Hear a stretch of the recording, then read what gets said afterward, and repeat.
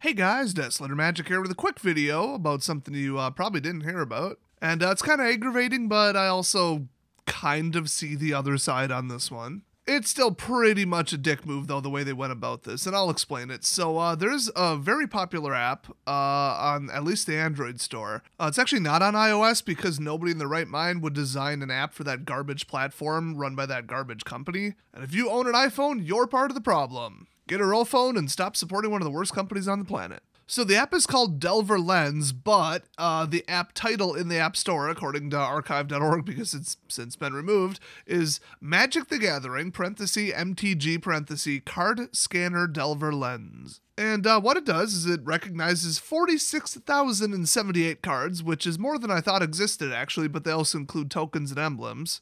And by recognizes, they mean with the camera. So you just kind of hover the camera over the card and it's like, oh yeah, that card. Then it can show you prices from TCG Player and Magic Card Market with currency conversions. You can sell and buy cards in Card Kingdom with it. TCG Player 2, they also have like a database where they'll store all your cards into a collection with like search features and everything.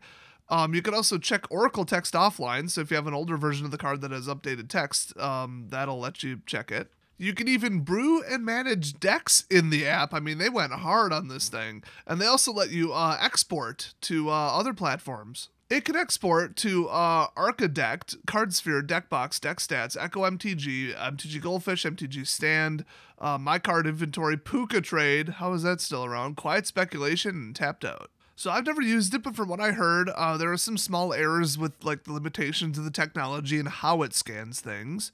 Let's just say it sounds like things go better if you take it out of the sleeve and put it under proper lighting with a white sheet of paper behind the card. Then you're going to get optimum conditions. Anything else? Maybe not. So the app had like about 3,000 just ratings, let alone users, and it was about a 4.6 average. So pretty well liked, pretty functional app. So I bet you can guess what just happened.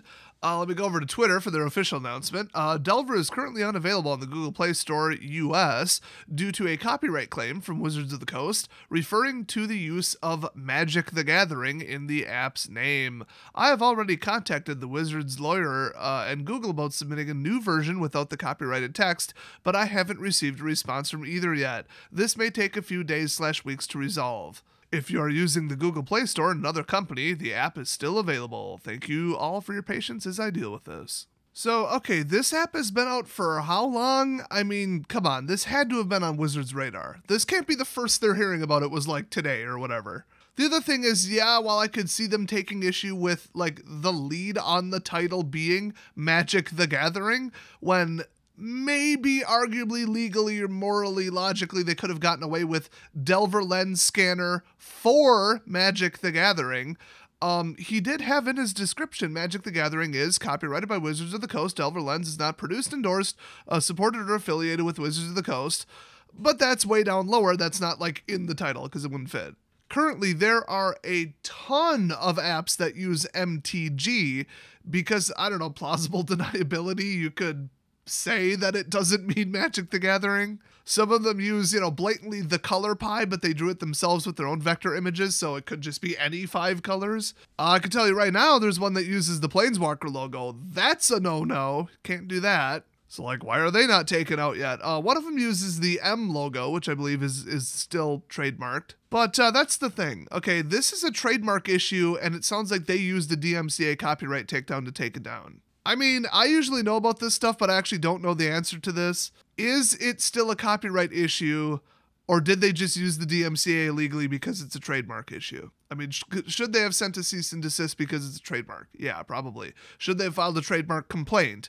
Probably. Is that what they did and they're just simplifying the report on Twitter? Maybe. So not a lot of details with this other than we can just say Wizards decided to take this down because of the title. And yet they don't seem to be enforcing this terrifically consistently. And this is like a huge like deck building, card buying platform. I mean, it helps people. It doesn't make you say, oh, I got all these cards, it's a disorganized mess, you know what, I give up, I'm going to play a different game, or I'm going to sell all my cards, or I'm going to build less decks, or I want to go play at this tournament or at F&M and spend money, but, buy sleeves, all that stuff, but, my collection is just such a mess. I got 5,000 bulk cards here and they're over there, and I don't have anything to organize them. I'm just not going to build the deck. I'm going to go play a different game. I mean, that's got to be some people. I don't think it's that widespread, but some people got to be thinking that way. I mean, some people could get all pissed off when they buy a card that it turns out later they find they already had in their collection. And that's a big turnoff for buying stuff in the future. But then the alternative is, well, before I build the deck, I just have to look through, a couple thousand cards. Yeah, I think that this app definitely encourages purchases for Wizards of the Coast. Now, the weird thing is the app was reported last time I saw on archive.org to have in-app purchases. I thought it would just be ad-supported, or they'd get like a little referral fee or something from like, I don't know, some card seller. I don't know if it has like some pro features to unlock or something, but it says that the microtransactions are between $2.99 and $30, so... Okay, I mean, maybe it's like you buy more space in the card database if you go over like 1,000. I don't know. That's just what I would do if I designed it, but obviously I can't go look at it now because it is taken down in my country. I have multiple ways around that. It would just take long, and I'm busy today.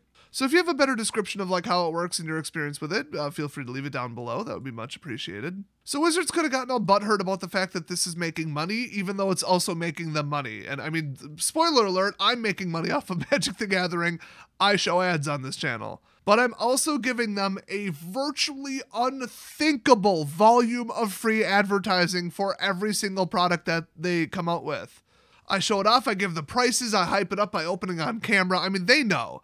They know. This is why, even though I think, well, I have this on good information that a lot of people at the company like me, a lot of people at the company don't like me. And at any time, they can just revoke the access to basically the card art and just say, oh, we're taking down your entire channel and you can no longer use the name Magic the Gathering in any of your videos or any card art. They could say that to anybody at any time. But here is what would happen if they did that to literally anyone of any size and it got wide and people heard about it. If they basically say, well, we're taking it down because of copyright, but we're not enforcing the other 900 channels because we just don't like you, 99% of the people who are about to start a Magic channel are going to say, you know what, if they could just take it down at any time if they decide they don't like one little thing I say, forget it. So that would be the end of it. Whatever channel they got rid of, mine especially, no more free advertising. All those people would like 5-10% of the people would just quit the game. They'd just be like, if you're going to ban my favorite creator, that's the last straw, forget it. They would never hear the end of it on social media. It would be 3 years from now. They'd be like, well, you banned Death, so you can still go straight to hell. You and your garbage card game and your hyper-controlling of the narrative and all this shit. Let me make sure that backfires for you spectacularly. Then existing channels would probably try to ramp down and like make a gaming/cooking channel or something because they'd be like, oh, they could take my channel down at any time too. Oh man, like 6 months ago I said something bad about Wizards. What if they see that? Oh, I better start back deleting stuff and I better do nothing but kiss Wizards' ass. Oh, but if I do that and I'm never negative about anything they ever do or announce or product they bring out or rule change or ban decision or how they treat people or all the cheating at their tournaments, if I ever say anything about that again, oh no, but if I don't say anything about that, all my viewers are going to be like, why don't you ever say anything bad about Wizards? You know what? I can't continue to make this channel either. And then for every one person they banned, 10 more would just give up. They'd cover a different game. They'd go wider. They'd do what the Magic Historian did initially, which is like, I'm just going to cover different TCGs. I'm just going to expand to all of them. And honestly, that's what Jeremy from MTG Headquarters did. He changed it to Unsleeved Media. And then he got more traction with the cord ring. That's basically what happened. But he did cover like Final Fantasy, I think DBZ, and that's cool. I mean, that probably retained the majority of his viewers. So if they want to scare off every single creator that isn't willing to constantly be a propaganda mouth for them, they will not take this little backdoor emergency, nuclear option and ban somebody due to some copyright usage bullshit. And that's why they haven't taken that action against my channel yet, because they know that I would ensure that it's the biggest PR black eye they have ever gotten. And plus, I'm pretty much abandoning this channel in like a year anyway if my gaming channel takes off. I mean, I'll upload to this like once a week when something actually happens. I just won't have to count on this for my actual income. Which would actually be nice. I mean, I'll be honest, I upload a lot of filler videos. Speaking of that, can something happen this week? I'm glad this is a news story, but my gosh. The advertising kind of steps up in November for Christmas shopping, and I kind of want a piece of that. You know what? Screw it. If you have a video idea, anything, it's probably terrible. I don't care. Post it down in the comment section. Any video that you want to see me make. Keep in mind I've made like over 3,500 videos. There's a pretty good chance I already made the video. Oh no, you might want to turn notifications on my main channel because I'm going to make the biggest, craziest video ever next week. Most expensive giveaway I've ever done on the channel by far. Potentially. I don't know. I gave away a laptop once. That's probably close. Face reveal. I mean, guest stars if I can get them. It's going to be huge. So you're going to want to go back to my main channel and turn on notifications. Trust me. So, to get back to the point I was coming around to, Wizards doesn't usually take down stuff that is kind of borrowing, their images and stuff. And they do have a statement on their website about like when you can use their logos and how, and what you have to say and if you can use the card art. And it's pretty generous, but it has like that last little escape clause where they're like, and we can pull the table out from under you whenever we want. But generally feel free to use it in the meantime. So I think they didn't like the phrasing of the title. I think they didn't like the full title, Magic the Gathering, being used. And the fact that you lead with that would imply to some people who don't read the disclaimer, which is like everybody, that this is officially made by Wizards, even though it says Sorting Robotics Inc. right under it. So the real question is, why didn't they just send an email? I mean, email or like message on social media just saying, hey, can you shorten it to MTG? Can you put for Magic the Gathering, and reverse the order of the title? Can you just take it out completely? And then they're like, oh, okay, well, obviously if I say no, you're just going to file a takedown. So yes, I will do that. Boom, problem solved. The app doesn't get removed. When it's already been like DMCA'd or whatever, that's a whole thing to get it back up.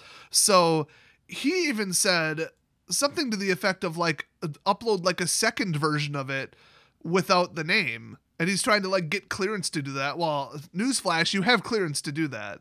If you're not using it in the title and then you just for search optimization put in the description, this finds cards for Magic the Gathering and then immediately in parentheses, not associated with Wizards of the Coast or blah, blah, blah, whatever. I mean, it's kind of still up to Wizards of the Coast, but at that point, he could take them to court and win because that's ridiculous. That's like saying, like, I can't say the word McDonald's in my video. No, I can reference the company McDonald's. I can mention it by name.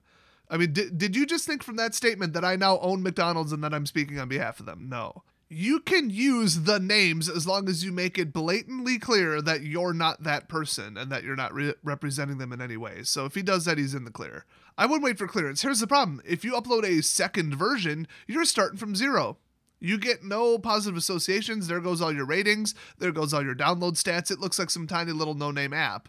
And it's going to be a lot harder for people to find it without Magic the Gathering in the title. Now, I think that Google knows that they have an association between the term MTG and Magic the Gathering. So, like, if I go to the App Store right now and type in Magic the Gathering, it's a little different than if I just type in MTG. Mostly just puts Mana Strike and a couple other, like, Wizards of the Coast, well, I guess properties, licensed things, whatever first. But you still get, like, Mana Box MTG. That's the title. So I think they know that one thing equals the other and to start showing people that. And also they know that people who searched for the term Magic the Gathering downloaded those apps. So there's an association there enforced by humans and human activity and, like, bulk, follow the masses AI kind of stuff. So it's not like the app would be dead and he'd never get another download of it and be completely invisible, but like starting from zero is pretty hard if you don't like pay for placement and advertising.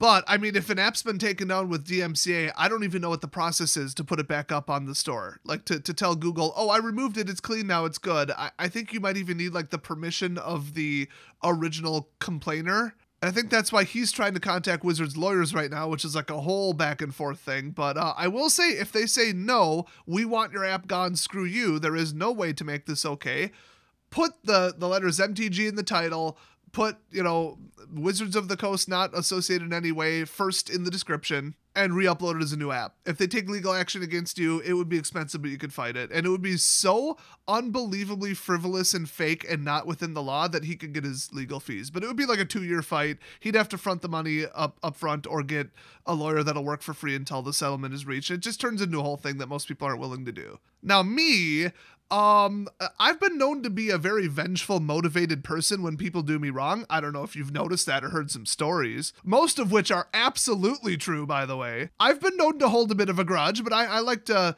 I like to make things even again when I've been wronged. So, I mean, if I absolutely knew I was right about something, I would pursue it. I don't care what it took. Now, to go back, I mean, if they just decided, you know what, we don't like Des, and they said, you know, nuke my channel, nuke every single video he used our name in our card artwork. There's nothing I can do about that. It's up to them. That's why, you know, social pressure and backlash from the community is the only thing holding that back right now. But, you know, some giant company throwing their weight around just thinking that, like, you know, some little person wouldn't do something about it. Nah, I would. And I think he should. I mean, if they don't want to play ball, if they just want to say, no, we want your app to go away, well, that's not up to them. Like, they can't say that. They can't do that. It's that simple. As long as he does it within the letter of the law, exactly, specifically perfect, it's not up to them, and there's nothing they can do other than file fake, you know, takedowns and then pay for it 2 days or 2 years later. God, I wish it was 2 days. So hopefully the situation gets resolved, but I think that if they just wanted him to take that name out of the title, that they would have told him that. I think that the fact that they filed like a takedown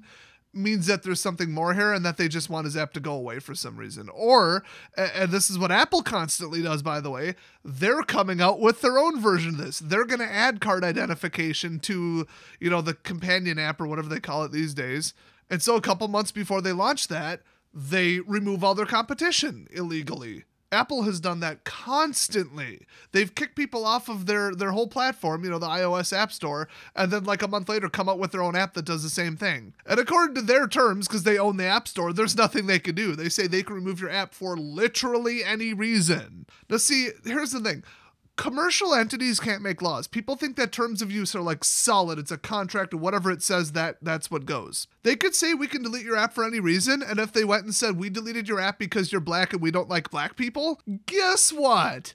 They can't hide behind their terms of service because that's against federal law. Now, if they said we deleted your app because it contains puppies and we're more cat people, clearly they've gone crazy, but that would be legal. That would be within the terms because it doesn't violate an actual law. Sounds like something they would do. So if he just re-ups a version of it with, you know, MTG in the title and that's it, and those 3 letters could mean anything and aren't trademarked, well then guess what? Doesn't use any of their art, nothing. But the thing is though, at the end of the day, I am worried about him using the Oracle text, which is somewhat copyrighted, and it's in the app. It works offline with no data connection. And maybe some kind of depiction of their art. I mean, I don't use the app. Maybe it doesn't have any art.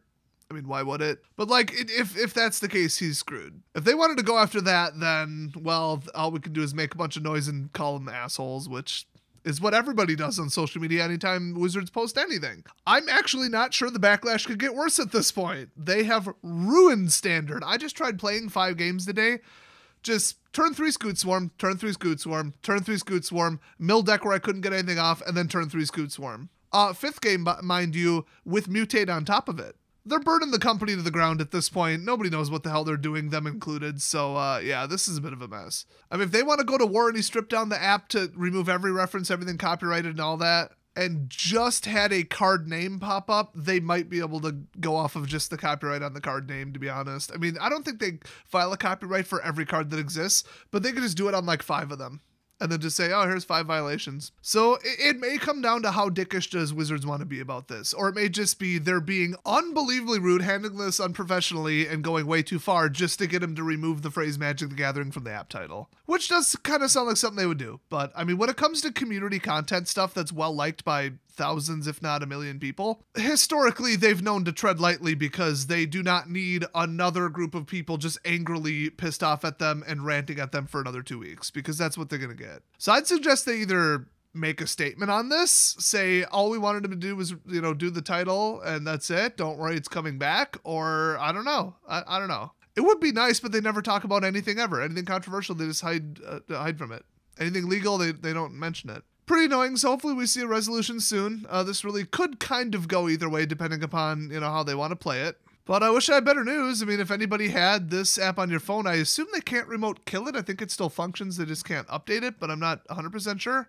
But that's not a durable strategy for the future, especially when he adds, new sets to the app as they come out. So this could be bad for anybody who had their whole collection held in that app and didn't export it or whatever. I guess do it now if it still opens. But yeah, like I said, hopefully we get a good resolution. The app is restored within a week or two. That would be nice. So I'll be following this story if there's any updates. And hey, if the app developer has any additional details, any updates, want to do an interview, anything, anything about this, hit me up. My email's on the About tab on this channel. Or at least my main channel.